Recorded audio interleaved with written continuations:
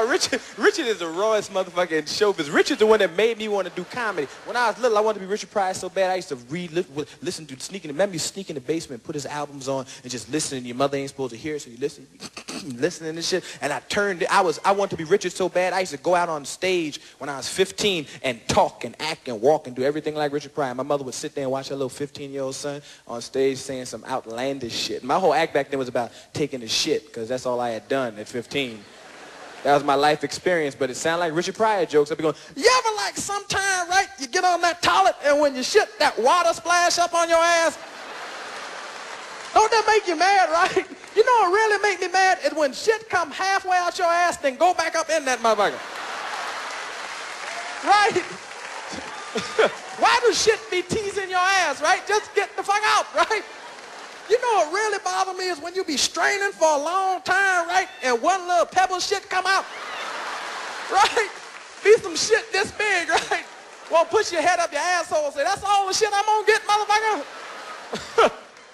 You know what really make me mad? When your ass don't cooperate with you and clench up and break the shit in half. And you be mad as a motherfucker too, because you know you got to wipe your ass for like 5 hours and shit, right? Use 12 rolls of toilet paper on that motherfucker. You know what really make me mad though is afterwards, right? It's after you shit. You done all the shit you gonna do for the whole day, right? You finish shitting and you flush the toilet and wait a second and one chunk come back. What does that chunk want? That was my act. My mother sit there shocked. Now if you don't speak English, you can't hear that bit. All you hear is shit, ass, shit, shit. See, I got a lot of foreigners that come over. I got a lot of people from other countries that see my films that come over to the United States because in New York is like a tourist place, and they get HBO and they catch delirious and they can't speak English and try to do my act on the street and all they got is a curses. I got foreigners from all over the world walking up going, Eddie Murphy, fuck you.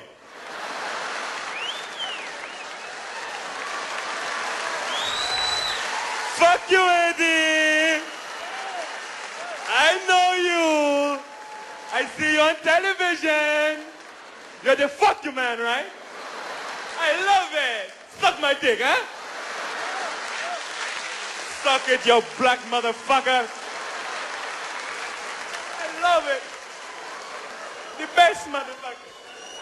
The fuck you man. Made me stay in the house, man.